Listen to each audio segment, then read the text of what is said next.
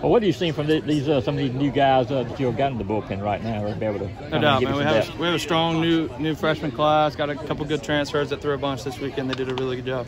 Okay. Cool. Nolan, how good did it feel to get back out there after the way last season ended for you?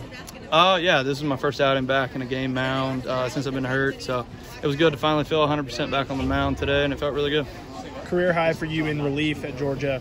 To have that kind of a performance to kick off this season for you, what do you think is ahead for you? That's to be determined.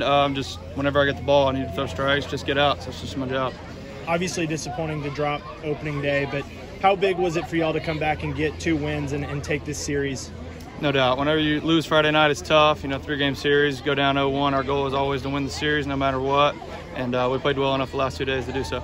Five strikeouts. What did you think was working really well for you? Yeah, get back to the sinker, just throwing it where I want to, and just competing with the slider, throwing strikes, just getting ahead of batters.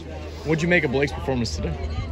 Blake threw good enough to give us a win today. Kind of got out there in that last inning, kind of ran out of gas, but threw well overall.